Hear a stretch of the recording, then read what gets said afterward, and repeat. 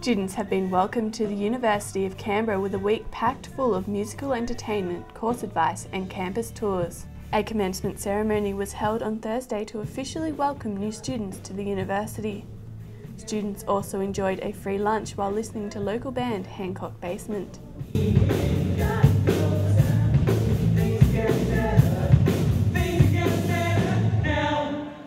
Hancock Basement was one of several bands organised by UC Live, which coordinates events and festivals on campus. Today in particular we're promoting a few things. We announced the lineup for Groove in the Moo, which is an annual festival that started last year. We've also got a major international act in Dizzy Rascal coming up in March. Students also had the opportunity to browse through market day stalls and take a look at the many clubs and societies on offer at the university.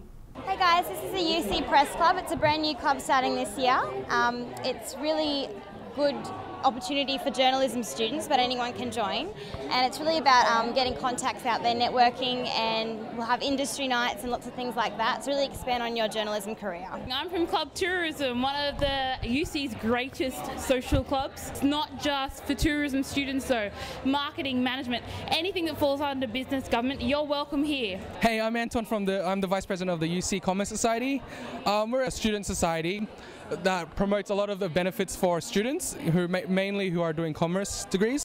There are over 40 faculty, sporting, hobbies and social clubs and societies offered on campus. Sandy Rose, University of Canberra.